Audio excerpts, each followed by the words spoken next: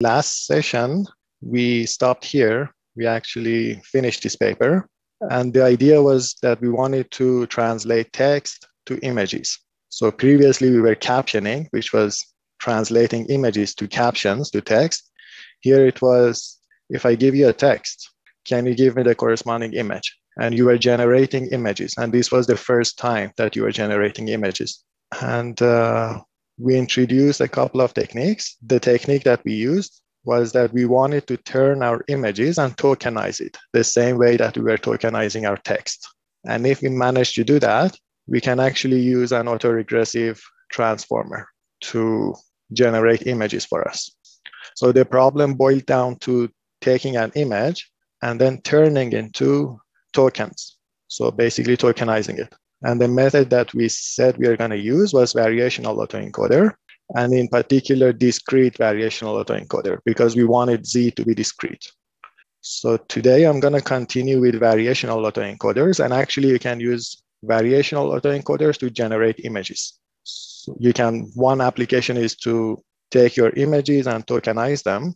Another application is use it as a generative model to generate images. So let's continue with that. We are gonna stick to generative networks for a while, and I'm gonna start with variational autoencoders. So what do we want to do? So I'm here. We want to generate images that look like numbers, that look like the MNIST data. So these are fake images. And we want to generate images that look like real data. So what do we have? We have a data set. This is unlabeled. So now we are in the regime of unsupervised machine learning. You have a bunch of data. There is no labels for them. These are IID samples from some distribution. This distribution could be continuous or discrete. So there is some distribution in the real world that is generating these images, and we are sampling from that. And that's the real distribution. That's the distribution of the real data. And our task is to learn that distribution, or try to learn that and approximate it. And once you do that, you can generate samples that are going to look like real data. And I'm going to tell you about the applications in a few lines. But for now, that's our objective. Somebody gives us unlabeled data. These are IID samples from a continuous or discrete distribution. And we want to generate samples that look like this. Or basically, you want to learn the underlying distribution of your data. Okay, because we want to use neural networks need an input. And that's why we are going to say, let's say there is some unobserved and latent continuous random variable, Z, because then this could be the input to our neural network. We don't know what that is, but let's say there is some unobserved random variable.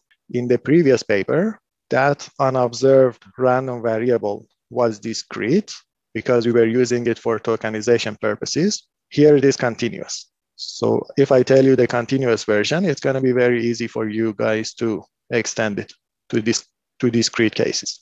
So let's say Z is some unobserved. You don't observe it. You don't have any observations on that. You can generate samples from some prior distribution, samples of Z from some prior distribution. So whenever I say a prior distribution, this is an assumption that you make. So you have freedom to choose whatever that you want here. This could be normal distribution, this could be uniform distribution, or whatever distribution that you like. Okay, you can generate samples from that. Then there is also your likelihood. This is where you're going to put your neural network. Z is going to go in and X is going to come out. For instance, a vector is going to go in and an image is going to come out, the image of a number. And that's going to be your conditional distribution, your likelihood. And this is usually called your generative model because you're using it to sample.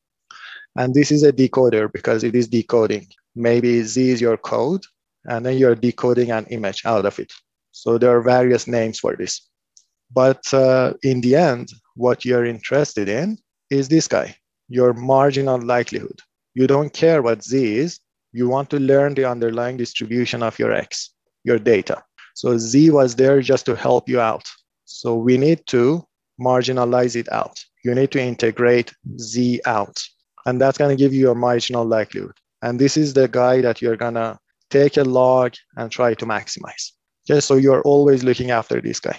You don't care about the likelihood. You don't care about your prior distribution. You care about the marginal likelihood because this is the one that is going to give you the objective function to maximize. But there's a problem with that. This is intractable. If this guy is a neural network, then it's going to be a nightmare taking its integral with respect to some prior distribution. And if this is normal distribution, this is going to be intractable to compute. In a similar way, your posterior is going to be intractable to compute because P of theta is showing up here. This is tractable. This guy, the likelihood you can compute, the prior distribution you can compute, the marginal likelihood you cannot compute, it's intractable, and the posterior is also intractable. So we need to somehow get rid of the posterior. And what we are going to do, before I go into the details of how we are going to solve that problem, I promise that I'm going to give you the applications. It could be image denoising in painting, super resolution. The super resolution one has applications in video games. So it's going to help you transfer maybe low resolution images to your users, and then perhaps on their computer, turn those images into high resolution and show them high quality images or high quality video. So this has real applications. So our problem is this. This is intractable. This is intractable. So in painting, the question is, what is in painting? For in painting, somehow, do you remember these old images that somehow some part of the image is not showing, is removed, and you want to imagine what's going to happen in that part?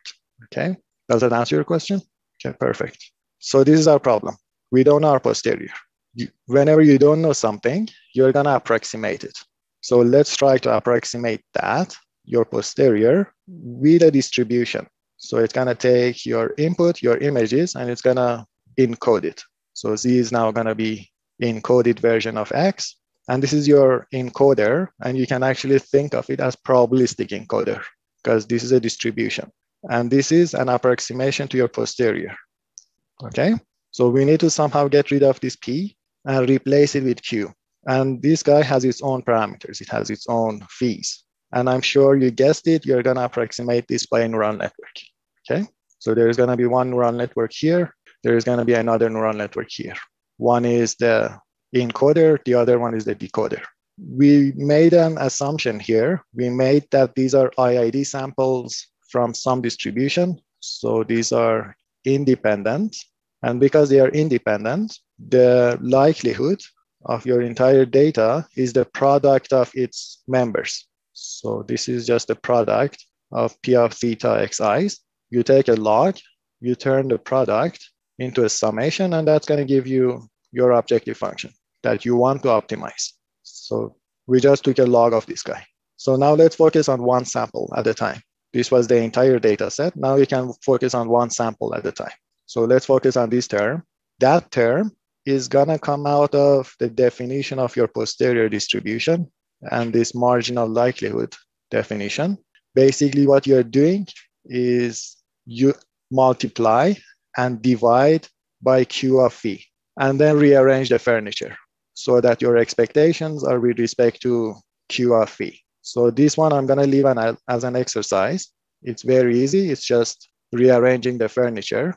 And if you run into trouble, there is a tutorial that I put online. You can take a look at that.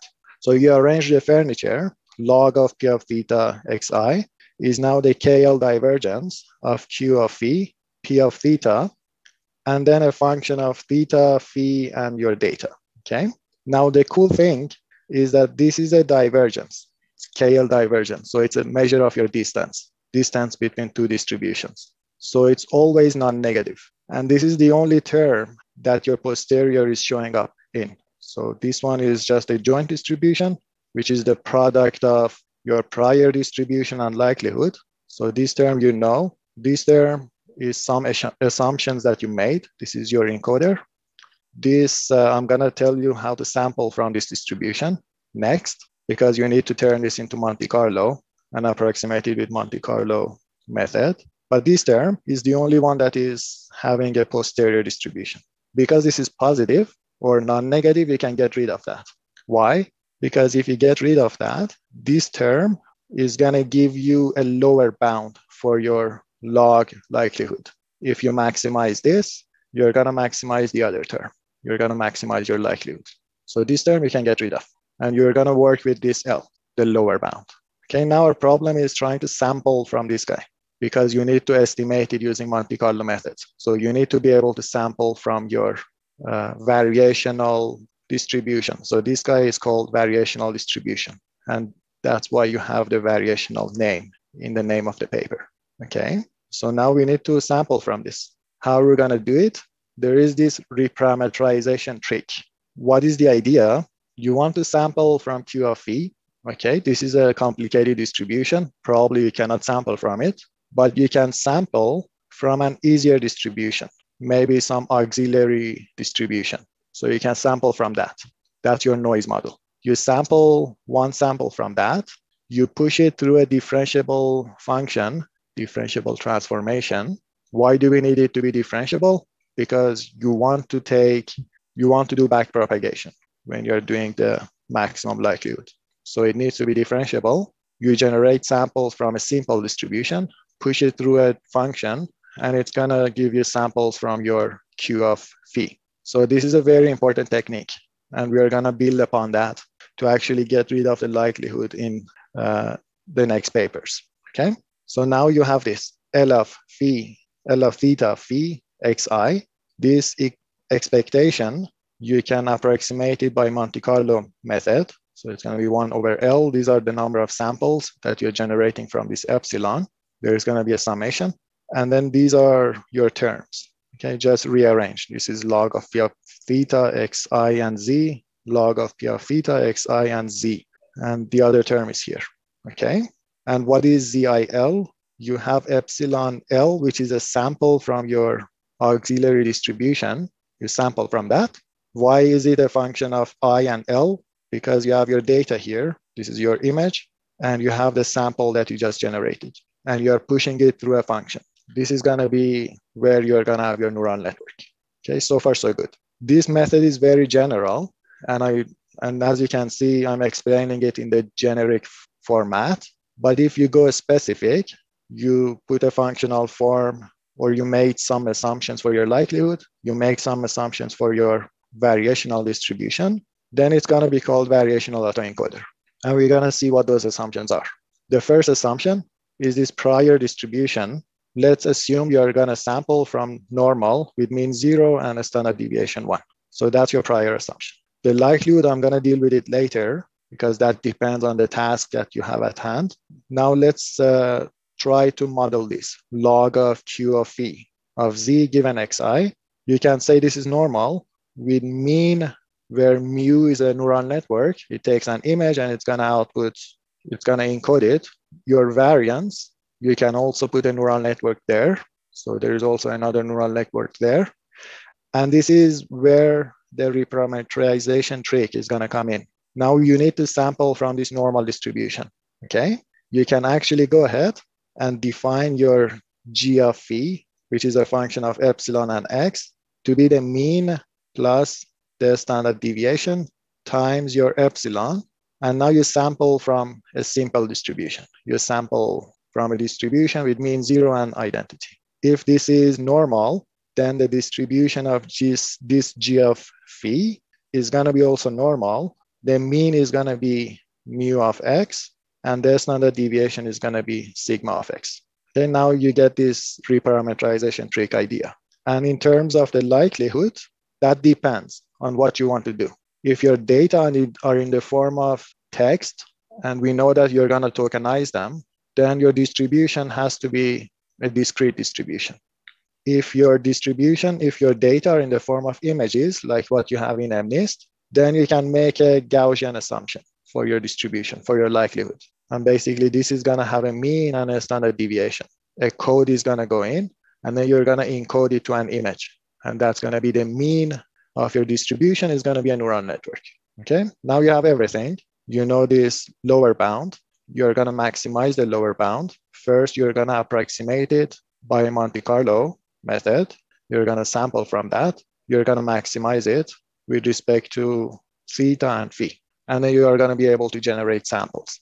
Because once you learn this distribution, you can generate samples from your prior, push them through your neural network to give you images.